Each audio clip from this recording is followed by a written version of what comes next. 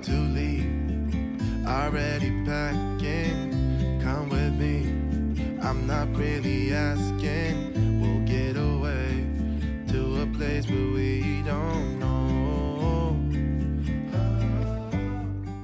Hey there and welcome back to my channel. Tonight I want to do a Monday night kind of routine that I do just to get myself set up for the next day, go through all the kids' work to make sure I'm set up for the week. I'm also going to be doing a really delicious, really quick one skillet dinner idea and so much more. If you are new to my channel, my name is Lauren. I am a full-time executive in the wine industry with 4 kids and a busy household, and I love sharing cooking, cleaning, decorating, and homemaking motivation. So definitely stick around and hit the subscribe button if that's something that's of interest to you, and if you're returning, it's so good to see you. Okay guys, let's jump into this night.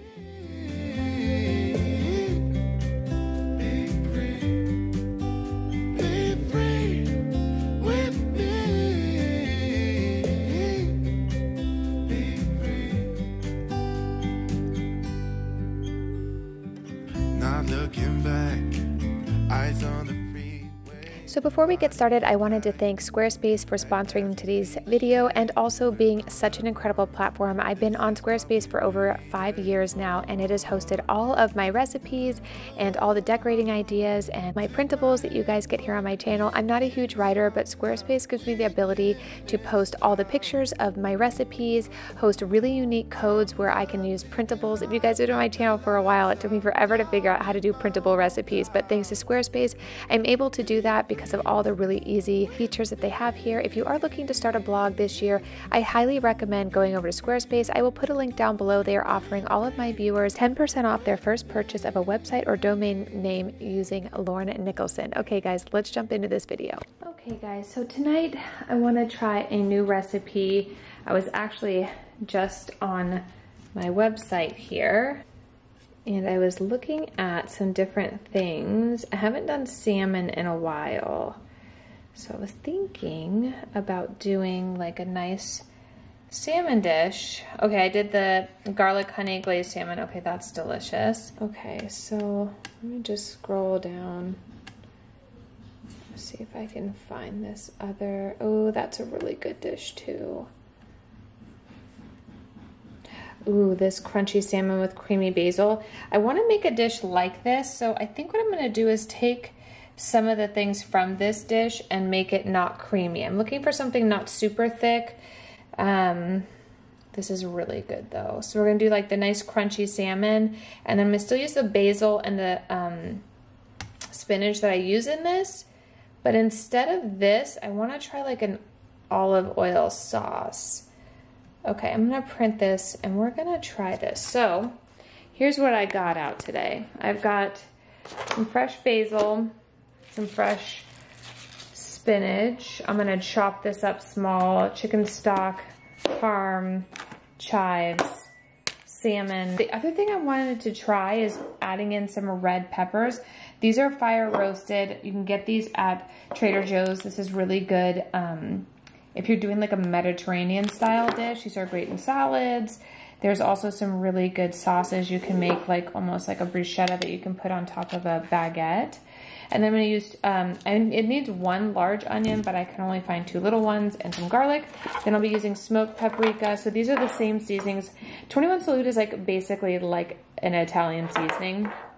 And then I love this, I don't know if you guys have tried this, but it's got this like smoky, spicy, garlicky flavor that I'm gonna actually add into this dish too. I think what I'm gonna do is kind of simmer everything down, cook this in a different pot, get it nice and crunchy, and then slide it in with the fresh herbs and try to make it kind of like a light Mediterranean style, but we're gonna see how it turns out. If it's good, it will make it on the blog with my other dishes. If not, c'est la vie.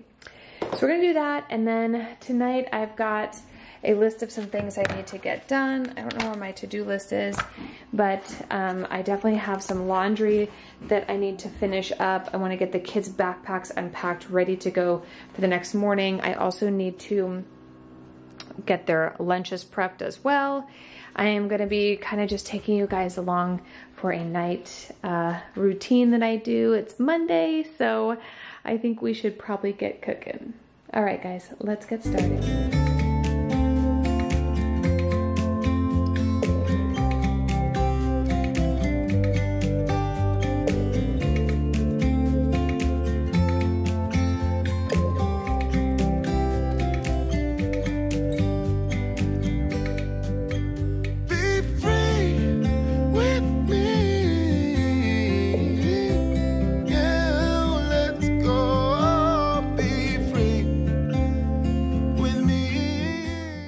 So while I'm chopping up all of the ingredients I'm going to need for tonight's recipe, I wanted to go over kind of what the day was like prior to filming. So Mondays typically are a pretty smooth day for us. We get the kids up early in the morning, get them off to school. The biggest part of Monday, honestly for me, is just getting all of their work lined up for the week. So if there's projects due, book reports, whatever, I want to make sure that I've got it all on my radar so it doesn't fall behind. I have 2 kids that will totally do all their homework without even being asked, and I have 2 kids that I constantly have to chase to get their stuff done. So I'll share a little bit later in this video how I set up all their work and how I keep it in a space where I have it, my husband has it, or anyone helping us with the kids during the week can absolutely pick it up at any time and make sure that they stay on track.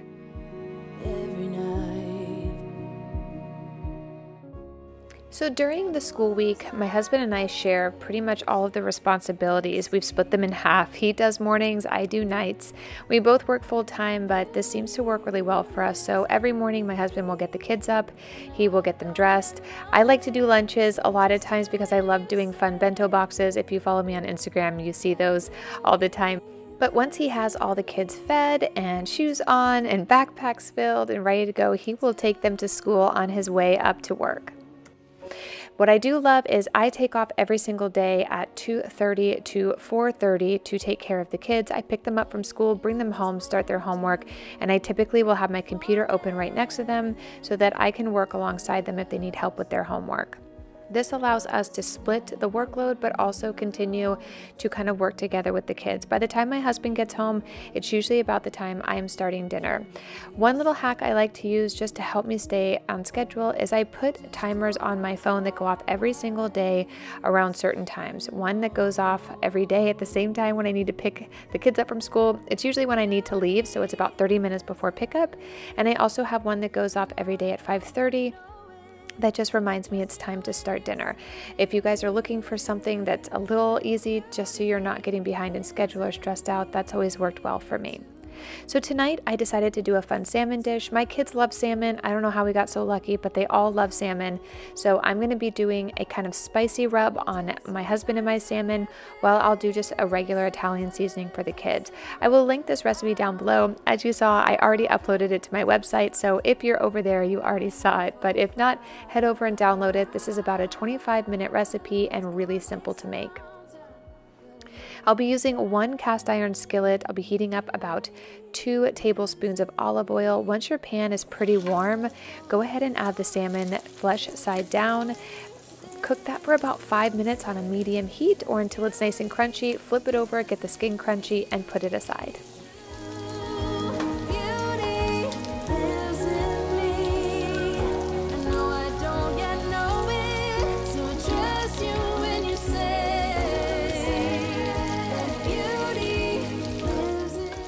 A good way to tell if your salmon is nice and crunchy and ready is just give it a good shake on top, and if it pops off the pan, it's ready to be flipped. Otherwise, if it sticks, it's not fully cooked.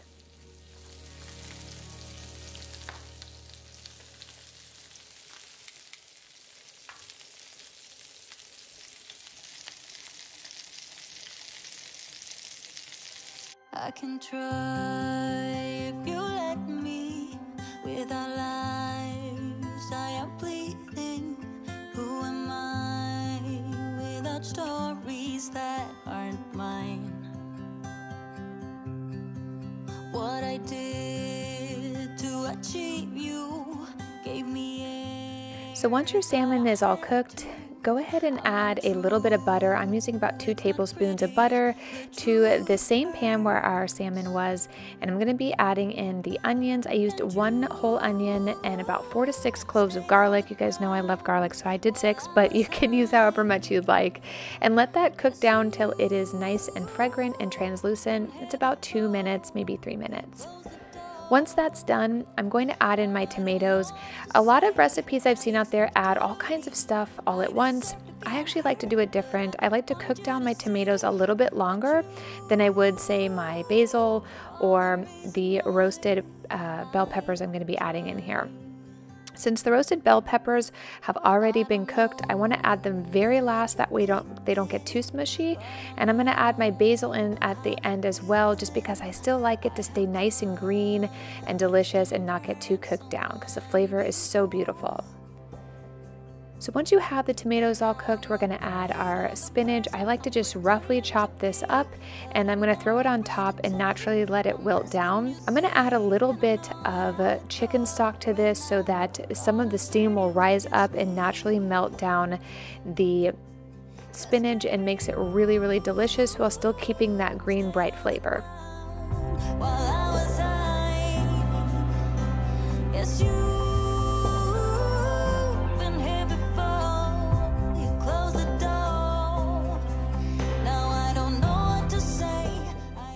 While that is steaming, I'm going to finish my mashed potatoes. You can put anything with this recipe. You could do pasta or just put it on a bed of salad. A kale salad would also be super delicious with this meal, but the kids wanted mashed potatoes, and why not? They're super delicious. I like to add about 2 to 3 tablespoons of butter and some half and half and just whip that up. When it's finally whipped up, I like to add some Parmesan cheese and set that aside. We'll serve that right before we serve dinner.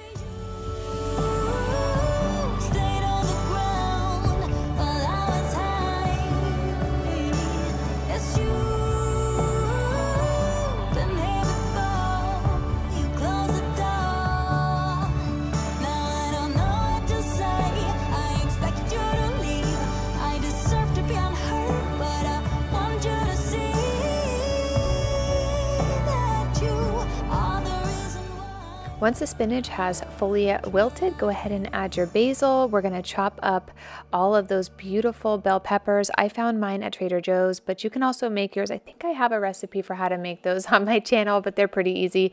And then we are going to just slowly cook out all of that chicken stock. This takes about 5 minutes, but as you can see, it's steaming away, which means we are losing all of that moisture, and we're going to cook this down.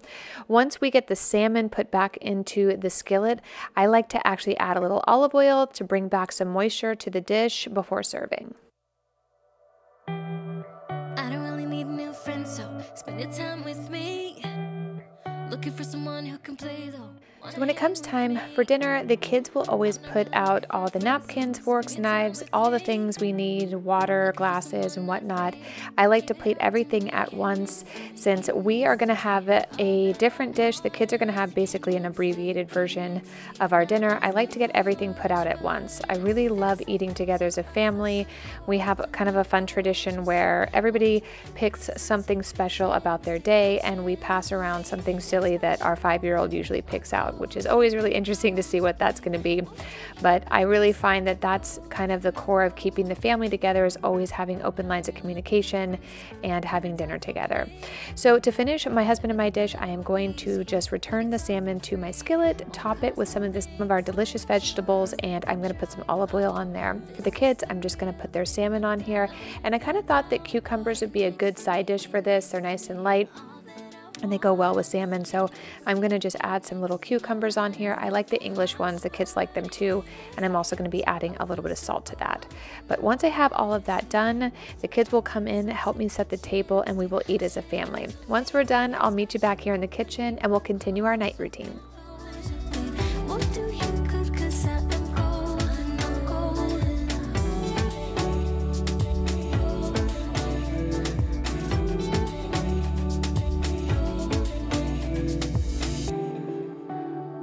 Get next to me, get next to me. Get next to me, get next to me. Get next to me, get next to me. Get next to you, get next to you. Get next to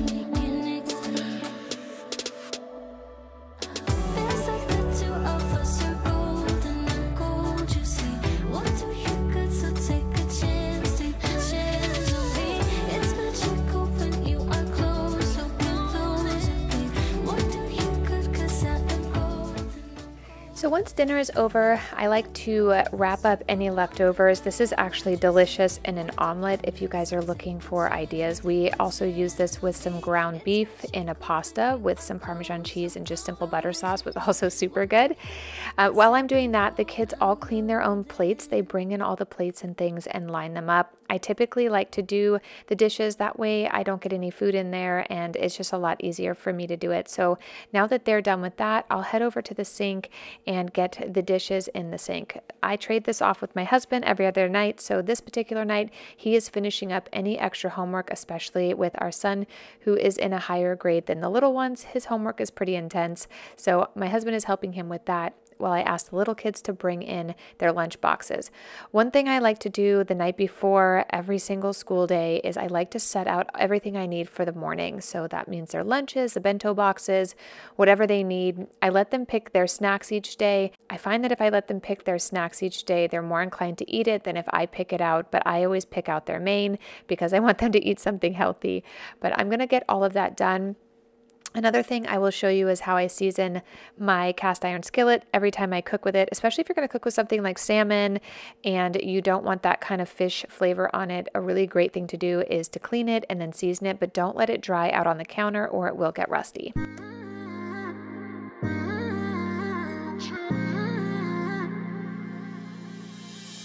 You were my best friend, didn't care about the rules, good on the weekends. I'll be in fools, drifting to deep space. So brave and so stupid, just like the movies. How it's gonna stay in the fight with you. Just thinking we would do this until we couldn't do it. Each and every high, every night with you. You and me so clueless. We were just broken. So now that I have the dishes done, I'm going to season my cast iron skillet. This is pretty easy. All you need to do is put it on the stove, get it hot but not super hot, and then just put a little olive oil in there. I like to kind of massage the olive oil into the cast iron skillet, and then I let it sit there on a medium-low heat for about 10 minutes until it feels pretty warm, and then as soon as you start to see it smoking a little, that's when it's done. Go ahead and pull it off, let it come to room temperature, and then put it back in the drawer. I'm going to go ahead and clean all the surfaces, and then I want to kind of get everything set for the next morning. Another thing I do every single night before I go to bed is set out everything the kids need for breakfast the next day. That way, if somebody gets up early or wants to eat something first thing when they wake up and I'm still either getting ready or I've already left for work and my husband's trying to get one of the little kids ready, they can absolutely self-serve downstairs. This really helps us to be able to spread the workload among the kids who can take care of themselves in the morning and help us focus on the little ones who need a little extra TLC. Where did it end? Hanging on loose strings, unable to bend, I never listened. Trying to prove it, just like the movies. How it's gonna stay in the fight with you. Just thinking we would do this until we couldn't do it. Each and every high, every night with you. You and me so clueless. We were just broken, shattered, singing along to nothing matters. Stray around like nighttime. So now that the kitchen is nice and clean and everything is put away, I like to get the kids' tea started. We have a sleepy time tea pretty much every night. I don't know why, we've done this forever, and I used to have tea when I was a little kid. I will I'll show you the actual tea we use, but it's called Sleepy Time Tea. It's by Celestial Seasonings, and I just love this. It really helps everybody wind down. Because we are a family of 6, our house is kind of always running on a high energy, and I'm always looking for great things to wind down at the end of the day. I also sometimes put a diffuser with lavender in it, but honestly, this tea really does help everyone calm down at the end of the day. So before I go into the dining room and kind of get all the backpacks set, I like to get the tea started. That way I can let it sit out for 20 minutes before I bring it upstairs. I'm going to get a quick rotation of laundry going. I'm constantly just trying to keep laundry rotated in our house between 6 beds, 6 morning outfits, school outfits, night outfits, all the things. I'm just constantly in a state of laundry rotation. So I'm going to do that before we head into the dining room. Come with me, I'm not really asking. We'll get away to a place where we don't know. about to see the world in action, what we can be. Life with no distractions, we'll get away. This is what we waited for. Take my hand, we'll make it somehow. We can't miss out. I'm done living life with the lights out. So while the kids are upstairs getting their jammies on, I'm going to start to go through all their homework.